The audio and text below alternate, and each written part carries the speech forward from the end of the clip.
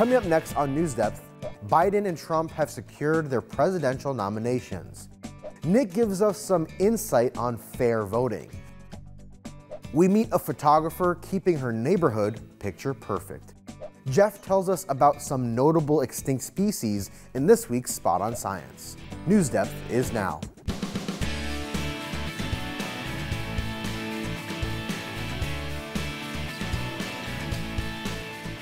Presidential candidates Joe Biden and Donald Trump earned enough delegates to secure their party's presidential nominations. Hello, everybody. I'm Gabriel Kramer. Thank you for joining us. On Tuesday this week, registered voters in Ohio took to the polls to decide which candidates would represent their political parties in the upcoming general election in November. A registered voter is a person who is qualified to vote and has their name recorded in the voting district where they live. Who is qualified to vote in the United States? People who are at least 18 years old and citizens of the U.S. The presidential candidates we will see on the ballots in November are former President Donald Trump for the Republican Party and current President Joe Biden for the Democratic Party. After primary wins in more states last week put both candidates over the top, securing enough delegates to win their party's presidential nominations. A win in Washington state made it official for Donald Trump, and President Joe Biden wrapped things up with a win in Georgia. He will officially be nominated at the Democratic National Convention in Chicago this August. Voters in 16 states and American Samoa held primaries and caucuses last week. More states hold nominating contests on Super Tuesday than any other single day of the primary season. One of those states is North Carolina, where both Democrats and Republicans are trying to boost Hispanic voter participation. According to the census, there are more than 440,000 people in North Carolina who identify as Hispanic, who are eligible to vote. But about 293,000 people who identify that way are actually registered. Ellie Ingersoll has more.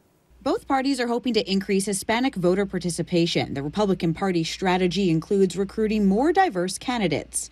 While here in North Carolina, the state Democratic Party has revived its Hispanic caucus. What this Hispanic caucus will be is an attempt to reach out to that community in North Carolina that hasn't been reached out in past elections as much. That starts with letting people in the state's Latino community know that their voices and votes matter and getting them registered so they can cast ballots. We're just getting used to feeling like we understand the political process, let alone vote in numbers that are commensurate with the size of our population. The lens that's important here is not one of today and now, but of time and generations. According to the census, there are more than 440,000 people in North Carolina who identify as Hispanic who are eligible to vote. But about 293,000 people who identify that way are actually registered, meaning about a third of the Hispanic people who can vote aren't even registered. We have to start reclaiming our own agency and our own voice and our own advocacy.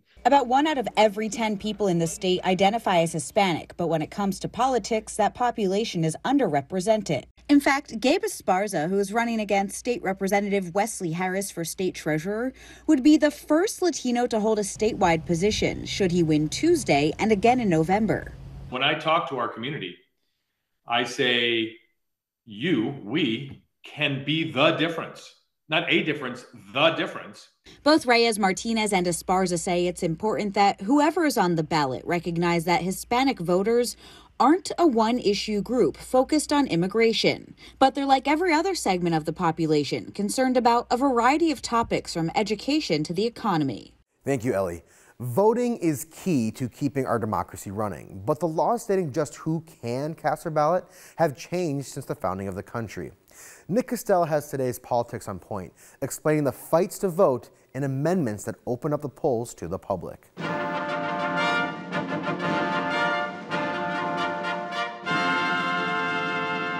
Voting is often considered our most important right as U.S. citizens, but exactly who gets that right has changed quite a bit through the years.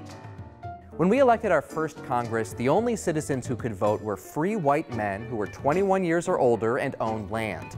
That left out a majority of the people in the United States.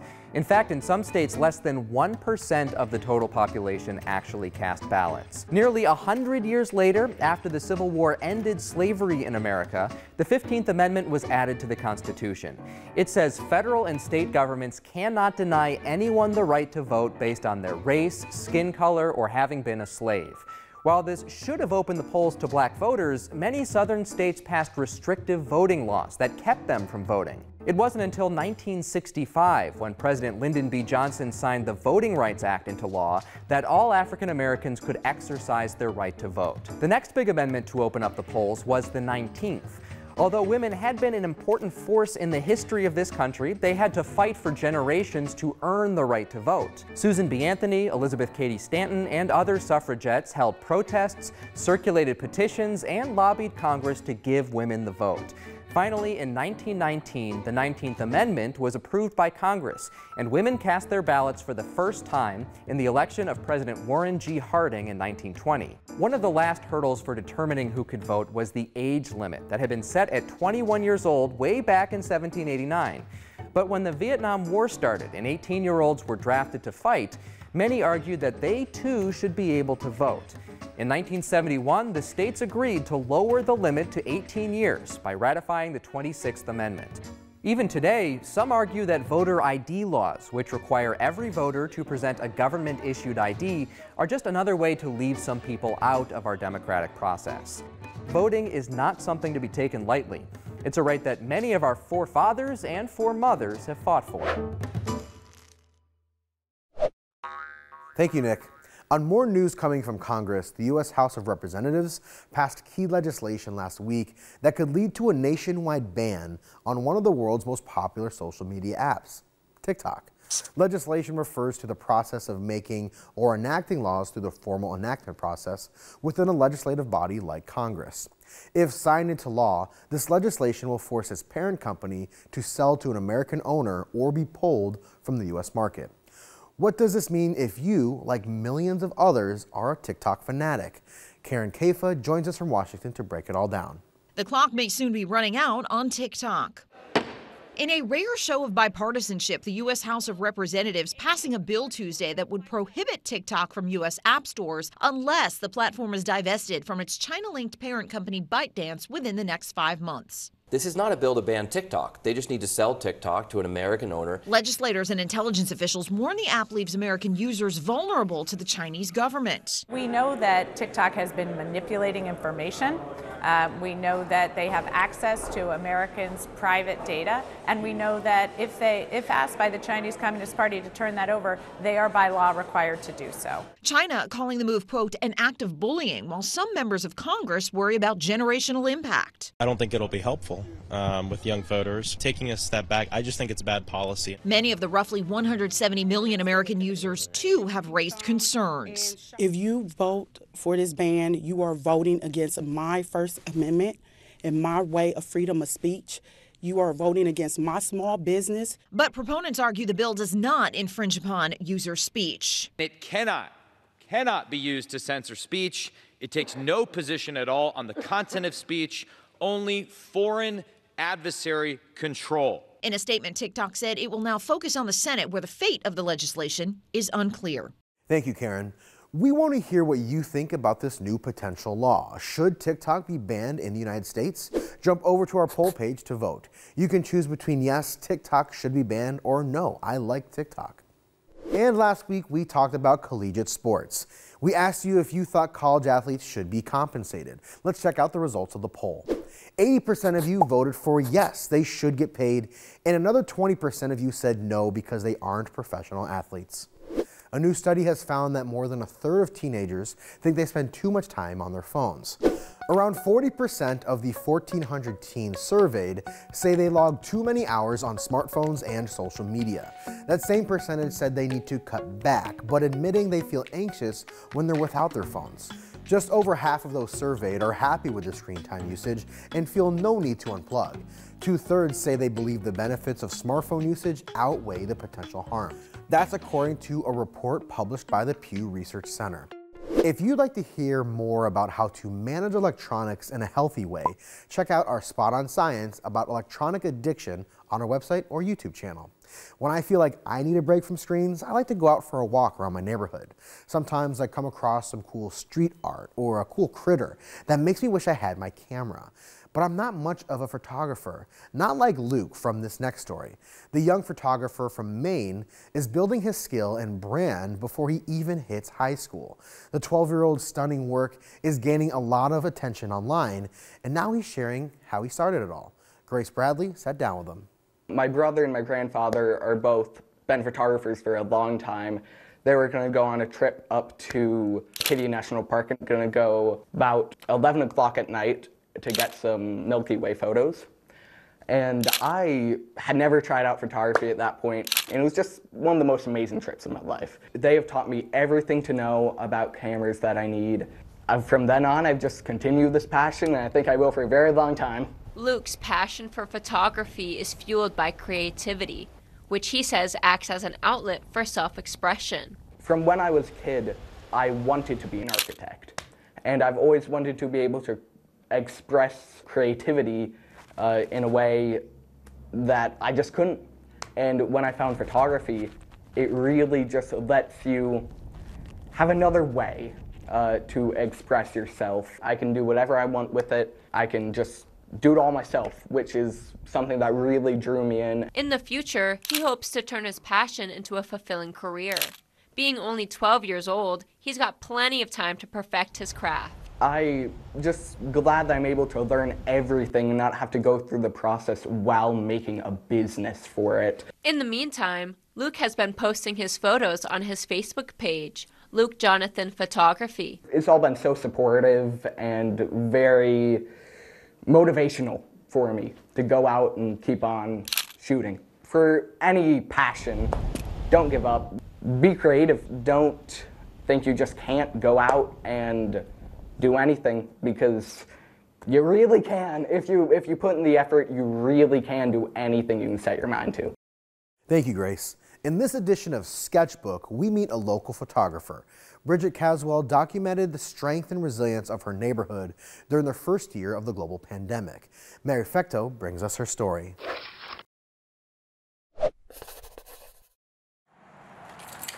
Oh man, that's good, Scooby. My name is Bridget Caswell, and I am a professional photographer.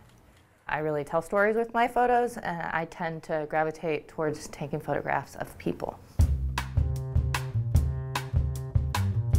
I'm a firm believer of telling a story where you're at. And where she's at is Collinwood, a diverse, eclectic community northeast of downtown Cleveland. We have judges and artists and musicians and blue collar and police, firemen. It really is across the board. But I think we pride ourselves in our sense of community. She's been an active presence in the neighborhood for 15 years, but during the onset of the COVID-19 pandemic, Bridget saw things change in Collinwood, as they did in neighborhoods across the world. At the beginning of the pandemic, everybody was trying to figure out how to adapt and live and survive. All of a sudden, we all had to withdraw into our houses, and you don't feel as connected. When the pandemic started, I was riding my bike through my neighborhood with my daughter, and I heard one of my neighbors was playing her accordion. And as I drove and I got closer to the music, really I just had this moment where it clicked, where I realized that I needed to be telling the story of how this pandemic was affecting our neighborhood. And so Bridget began taking porch portraits of her neighbors, a trend that photographers embraced across the country during the pandemic. Families posed socially distant in front of their homes. She'd post them on her Instagram. There were hundreds of photographers going out and taking pictures outside, but to me it was really more about trying to help my neighborhood stay connected and feel seen. People were stopping me randomly on the street. Hey, can you come and take mine next? This is such a unique period in our lifetime. And whenever I take a portrait of somebody, I connect with them. And so I was invested in their lives, and I wanted to see on a personal level, but also as a storyteller, how that year had impacted their lives. And so she returned to her original subjects and created dual portraits separated by a year. They're compiled into a book she's called Homebody. Homebody is also a gallery show, right in the community where it was created, at Collinwood's Photocentric. Bridget's photos are paired with painter Tim Callahan's pandemic work. His work also centers around the neighborhood, but with different subjects in mind. With the exception of a few of them, a lot of my images are void of humans, of people. I think Bridget is certainly capturing the people of this neighborhood, where I'm focused more on the places. Tim and I both were really on the same kind of journey where we thought it was really important to document our community. What I hope that people take away from the gallery show and the book is the resilience of our community and how special Collinwood is. And I really want people to see that we banded together.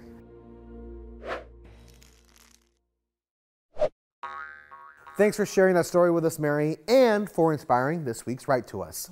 This week, we want to see your photography skills.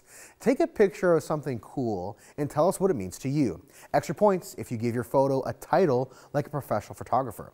You can send us your pictures through our inbox form online or by sending an email to us at newsdepth@ideastream.org. Last week, we wanted to know what you had planned for your spring break. Let's see what you had to say by opening our inbox. Callie from Central Intermediate School in Wadsworth starts us off with, Dear NewsDepth, I don't have any plans for spring break, but I will probably hang out with my friends and cousins. We normally don't go anywhere for spring break, but we go to the Outer Banks in North Carolina for summer. That sounds like a lot of fun. Love the beaches there. Nikunj from Strongsville Middle School in Strongsville is looking forward to eating pizza. Dear NewsDepth, I'm looking forward to going to Chicago. It's going to be so fun. I'm going to see the Bean, go to special landmarks, and eat lots of deep dish pizza. But the thing is that it's a 6-hour-long drive. It's going to take a lot of time to get there and come back. Eva from Melridge Elementary in Painesville wrote, Dear NewsDepth, I'm not sure, but I'm planning. I know I'm going to Columbus. I'm going to Columbus for my gymnastics competition. But meanwhile, I'm relaxing. Maybe have some vacations, but mostly a staycation. Good luck on your competition, Eva. Sanvi from Troy Intermediate in Avon Lake is already planning to see the eclipse. Dear NewsDepth, on spring break, I am looking forward for a staycation and a vacation because for 7 days, I'm just staying home. And for the rest of the days, I am planning to go to my friends and go shopping. I'm also so excited for the solar eclipse. I wonder how many people are visiting Avon Lake. And Lauren from Cork Elementary in Geneva loves playing video games.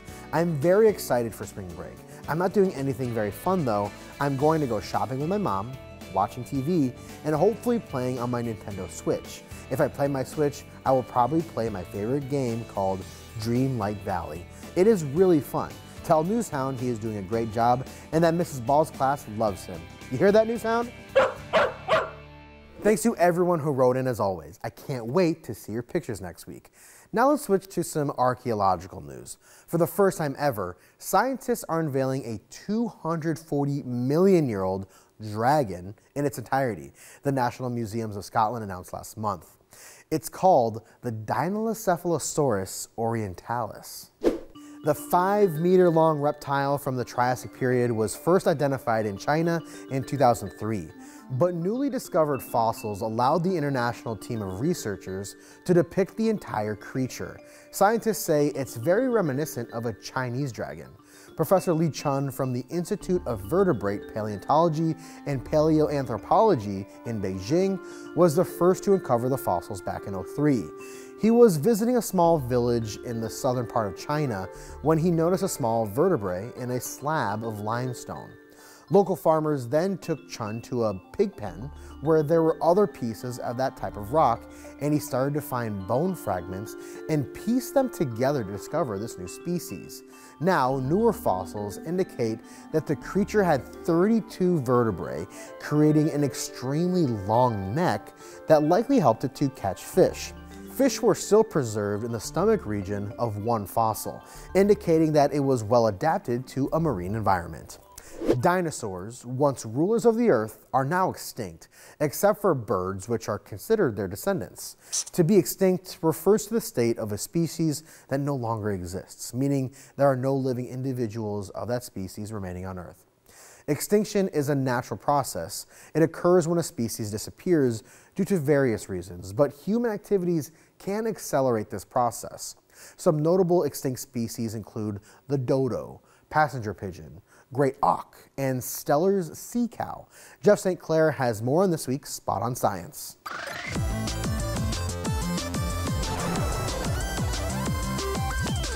If you know anything about dinosaurs, you know they're extinct. That means they all died out. Well, except for birds, which are technically dinosaurs, but that's another story. Extinction is when an animal or plant species dies out for one reason or another. It's a natural part of our planet's history. But sometimes animals go extinct, not from natural causes, but because of humans. And that's something we need to pay attention to because extinction is forever. Some of the most famous extinctions are from animals that are even hard to imagine today. The dodo, for example, was a real bird that lived on the island of Mauritius off the coast of Africa. When European sailors first discovered the island in the 1600s, they were shocked to find a large, flightless pigeon that had no fear of people. That's why they called it a dodo. Within a few years, they were gone. Other animals have gone the way of the dodo. The passenger pigeon was once the most common bird in the world. It darkened the skies of America in colonial times, but hunters drove them to extinction until only one remained, a bird named Martha, who died at the Cincinnati Zoo in 1914. Have you ever heard of the great auk?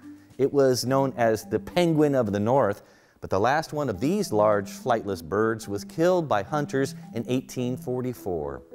Another strange beast was the Steller's sea cow, a huge walrus-like animal that lived in Alaska before sailors killed them off in the 1800s. They were similar to a manatee, but they grew to 30 feet long and lived alongside native people for thousands of years until European hunters arrived. Many animals today are close to extinction. Rare and endangered species like rhinos, blue whales, pandas, and others are the result of millions of years of evolution. They're often key members of natural communities. They're beautiful, important, and rare. And that's why we need the Endangered Species Act and other protections to help save them. Because remember, extinction is forever.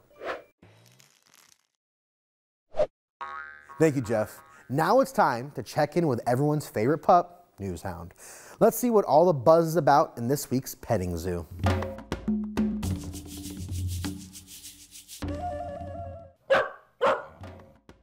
Hey, NewsHound. Wait, you're not taking a nap, are you? But we're in the middle of a show. We've got some work to do. Here we go. Find anything good for us? Okay, it's a story about a swarm of bees in Savannah, Georgia that ran away from home? I asked the bees why they ran away, but they were dodging my questions. So, why did you swarm? So, Blevins answered on the bees' behalf. Swarming is a natural reproductive of the bee's life cycle. She explained that when a hive gets too full, a swarm of some bees will fly off with a new queen to make their own hive somewhere else. To watch how their beekeeper safely brought them back, click the Petting Zoo thumbnail on our website.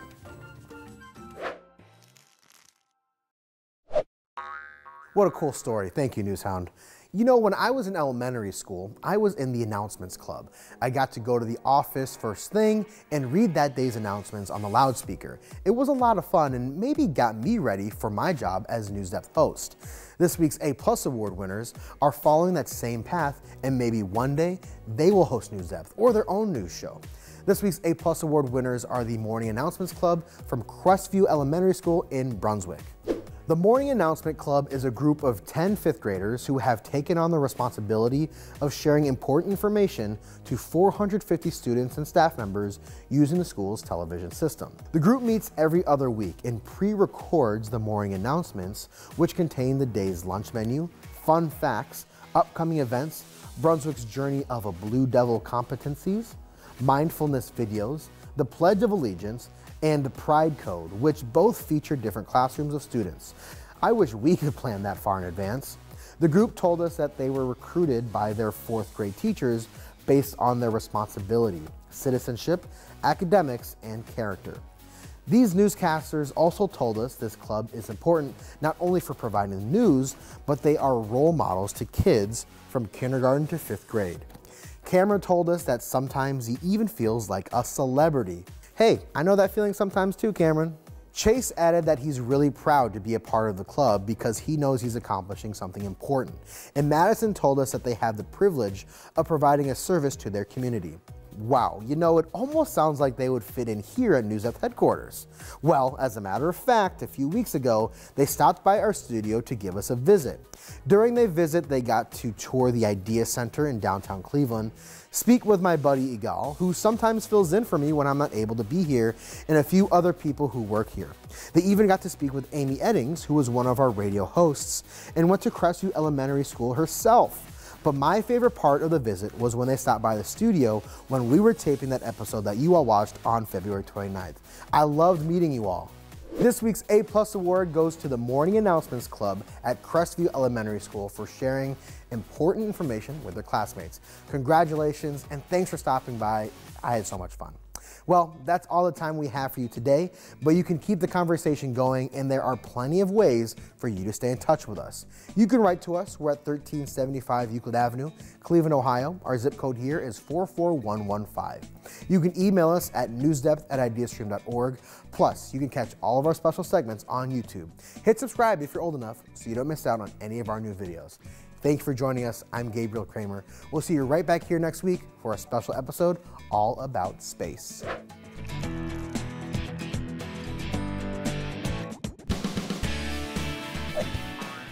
NewsDepth is made possible by a grant from the Martha Holden Jennings Foundation.